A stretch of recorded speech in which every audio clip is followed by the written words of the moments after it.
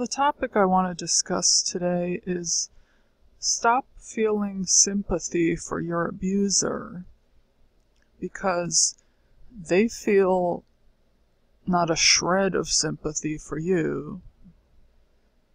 So it makes no sense for you to continually give this person chances, even though they've continually treated you like a doormat.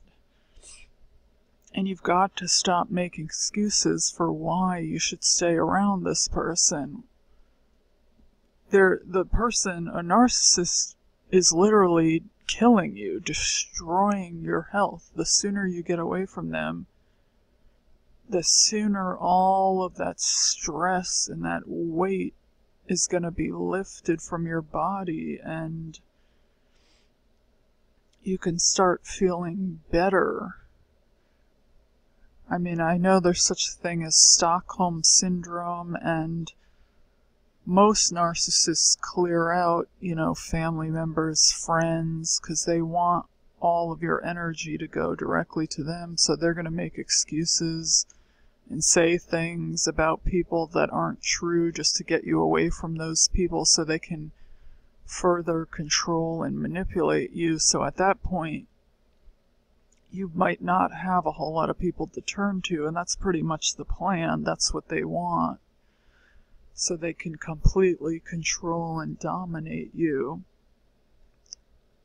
But the point is, you have to, why are you feeling sympathy? Why are you making excuses for, oh, I can just stay, oh, I can do this. What's happening, I think, is a lot of people prefer negative attention as opposed to no attention. They would rather have the negative attention than to literally be alone. Let me tell you something. Being alone is better than being with a narcissist. It's 50 times better, okay? You have to develop a backbone. You don't need this person, nor do you need any man.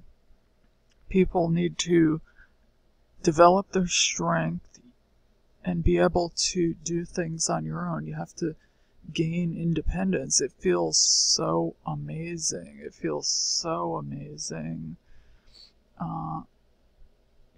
We have to get past the neediness and you don't need this in your life. This is toxic.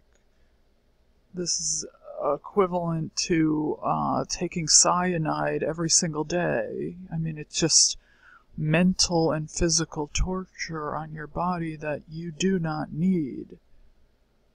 So stop making excuses. If you have children, well, guess what? That's even more the reason to get away from this toxic person, so you can build yourself back up and be a better mom for your children. Your children don't need to see you being battered down and mistreated. That's not good for them either. So stop making excuses for why you should stay around a toxic person and get the heck out of Dodge.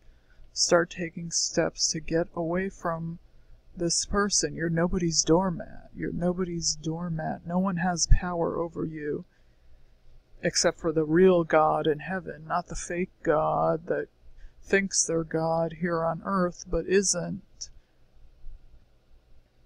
So develop your strength and be a better example for your children. You need to lead by example and say, Mommy's not going to put up with this no more.